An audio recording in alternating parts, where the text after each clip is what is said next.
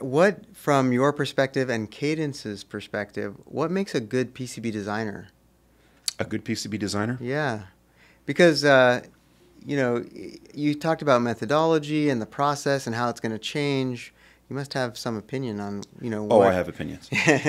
what Um, makes a good PCB a PCB designer? designer, you remember I said a special kind of stupid, and I was being facetious on that, but it's actually true. You need to have a special person that can do the work. They need to be able to put their head into a puzzle. These are just big puzzles. They are amazingly fun puzzles. Um, so backing up a designer, you've got to be able to get into your head and be in the design. And they literally, I used to have an alarm go off about every 2 hours. Otherwise, I wouldn't move. My wife would, when I was working from home, she would walk in there and say, "You haven't moved in 6 hours. You really need to get up and do something here." Designers do that. You get into this zone. The music goes on, and you get going, and it's fun. You get lost into it. Um, Designers are gamers. A lot of them do the gaming and stuff like that. Some of them, but we come from all over. One of the best designers that I know, we used to call him La Machine. He was a lawyer. Oh, And interesting. yeah, he was one of the cleanest, best designers. Amazing gentleman, absolutely amazing gentleman. Um, and But they come from everywhere. So what we look for in a designer really is, can you sit and do this? And can you solve the puzzles?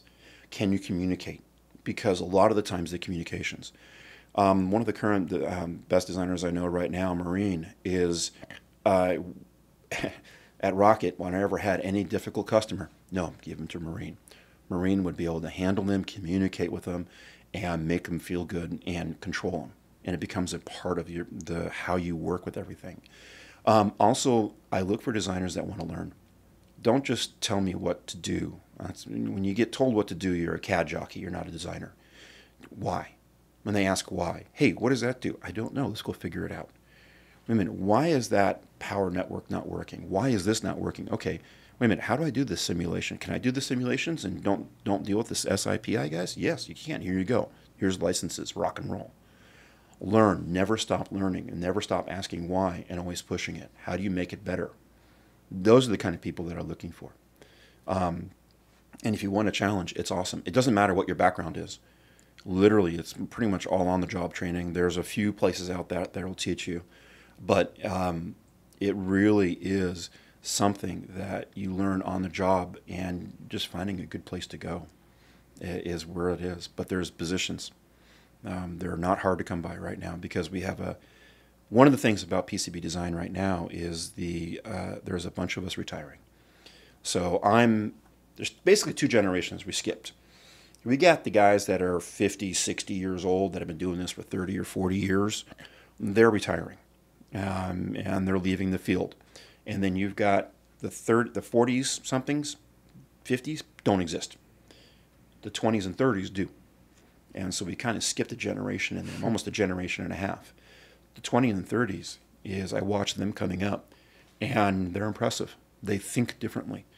They're used to having multiple inputs. They're used to looking at things differently, looking it up on the web, figuring it out. It's kind of a different breed. The old designers, we've been doing this for a long time. It's like we get a little stuck in our ways. This is the way I do it. The young ones don't know enough and haven't learned the bad habits that we have to make things happen. And I'm saying that tongue in cheek because we all have the bad habits, but we always want to learn more. But yeah, those are the kind of people I look for. No, it makes sense. I think, some of the things that you said are good for life lessons too. Yes. Being inquisitive, asking why, Yes. not resting on your laurels, and, being proactive. I think all those are really, really good.